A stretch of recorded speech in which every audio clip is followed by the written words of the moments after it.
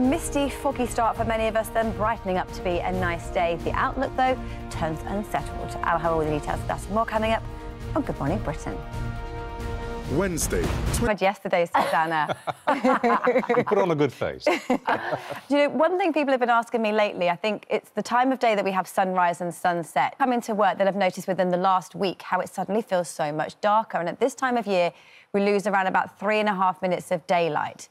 It actually doesn't sound like much, but within a week, it's nearly half an hour. So we're losing about half an hour of daylight at the moment. Ken, we'll notice our correspondents will be in glorious daylight because the clocks will go back an hour. Yeah, but good morning to you. So we've had a fair bit of rain around lately, and with light winds overnight, it's given rise to mist and fog developing this morning.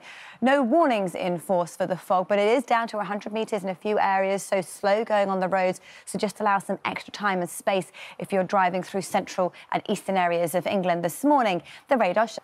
Good morning to you. Now, first thing this morning, we'll notice a fair bit of mist and fog around because the winds are light. High pressure is close by, but that moves away in the next few days. Low pressure comes in, and all you need to know is that weather fronts will come in thick and fast with spells of rain. So a real change in our weather as we head through the next few days. So make the most of the drier weather we have for the next few.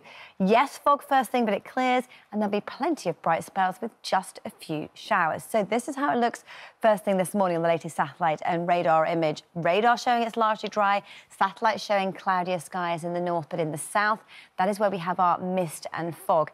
It's slow going on some roads, visibility just 100 metres in a few areas, so just allow extra time and space while you're driving, but then it lifts and clears, and then light winds, sunny spells, and temperatures very nice indeed. 14 or 15 in the north, 16 or 17 in the south, which is just a little above average. So with the sunshine, that feels very pleasant indeed. But you can see lurking behind me rain, and that heads in later this week. So let's take a look at our outlook and see how things pan out. So we look at our trend in temperatures and our trend in how likely we are to see wet weather. So let's look at our temperatures first of all across the north of the UK.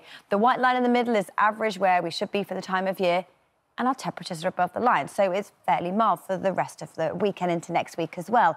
Percentage chance of rainfall across the north of the UK, largely dry today and tomorrow, but it is Friday, and just in time for the weekend, those weather fronts from the Atlantic move in, bringing outbreaks of rain. Now, fortunes further south for England and Wales for the next 7 days. Again, the white line, our average temperature, and it is above for the next few days, sitting around about average into next week. Now, today and tomorrow, percentage chance of rainfall is low. It's largely fine and dry. Highest chance of seeing some wet weather in the south is on Friday with heavy showers around. Then it slowly turns drier as we head through the weekend into next week as well. So foggy to start today and then rain by the end of the week.